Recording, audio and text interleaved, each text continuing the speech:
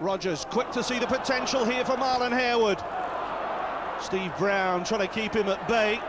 Harewood's crossing for St John! The clearest chance of the game so far. Touched off here for Johnson! Andy Johnson letting rip. Now Robinson for Charlton, needs a good cross. Stuart coming in at the back post, it's broken for Graham Stuart.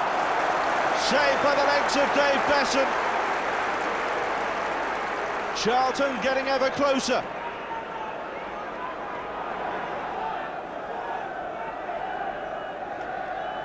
Kinsella, short for Graham Stuart! Forrest left him acres of space there.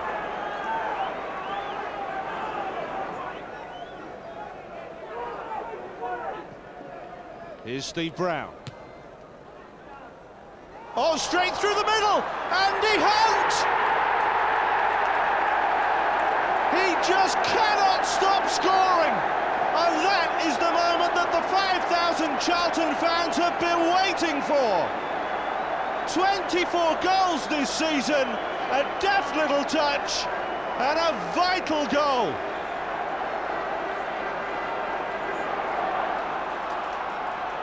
Scimeca allowed to come forward. Prutton getting in behind Powell. Prutton's cross. Harewood can't climb tall enough. The ball still alive with Rogers, and the danger cleared.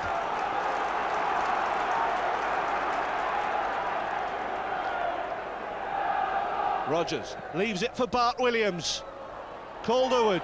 Leicester saved by the legs of Kiely. What a brilliant stop.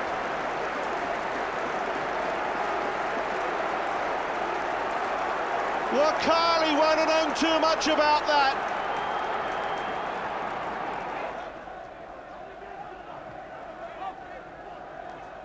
Hunt.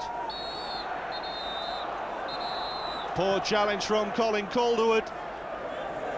And a yellow card.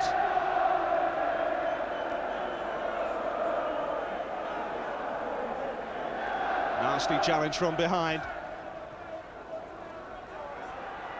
Stuart helping it on. Terry away. This time it's Hunt!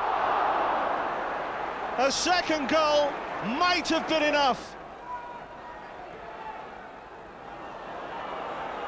Stolen back here by Charlton.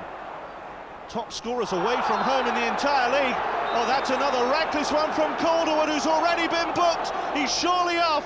It's a second yellow card for Colin Calderwood. That means red, and Nottingham Forest are down to 10 men. Stuart's cross. And Robinson, Newton can't quite get there. Terry away. Heart-stopping moments. Now Robinson. Robinson going for the curler. Beasant flying to save.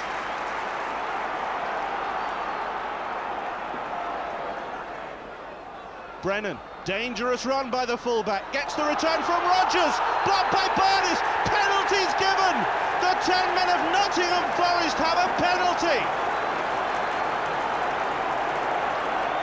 Barness the culprit, Bart-Williams to take it. It's 1-1! With less than 10 minutes to go, Forest are level, and Charlton might just have to keep on waiting. A jig of delight from Bartman.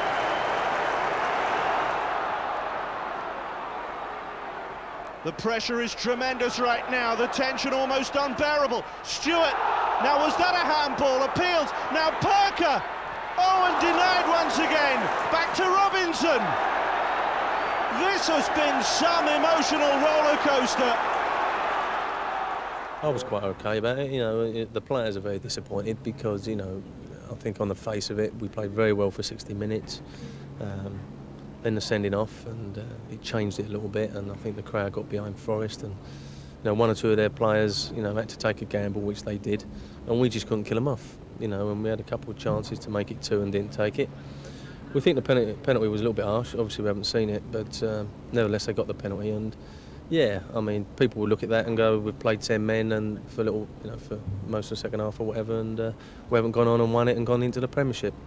But we've got another 5 chances to do it, and we just have to keep going.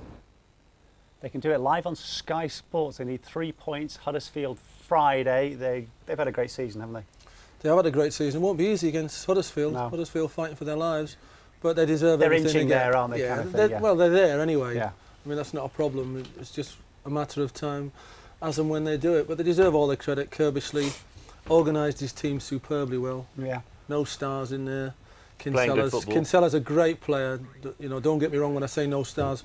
It's because of the way they play. They've got no individuals. Good goalie as well. It's all done well, Dean Kiely. Yeah, the keepers. That was his main buy at the end of last season, wasn't it? Go and get another goalkeeper. Yeah. Sasarilic had a great season for them before the Premiership, didn't he? And then occasionally let them down. And I think he thought, well, right, I need someone who's dependable, and went and got Kiely. Have you seen much of Charlton?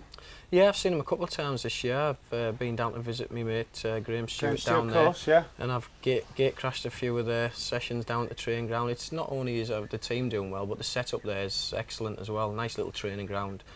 Everybody he respects Alan Kirbishley. You know, he seems a nice, genuine bloke, and he's got Mervyn Day down there as well, and they are ticking over nicely. And what they are, as you just said, rightly said there, they are well organised. And a couple of times I've seen them, they haven't been able to kill teams off. It's been 1-0 towards, half time, and then when anybody's had a bit of pressure, I've seen the Fulham game, and they brought Carl Tyler on, you know, experienced player, played the 3 centre halves with Rufus and Brown, who's having absolute storming season, and just kill teams off like that.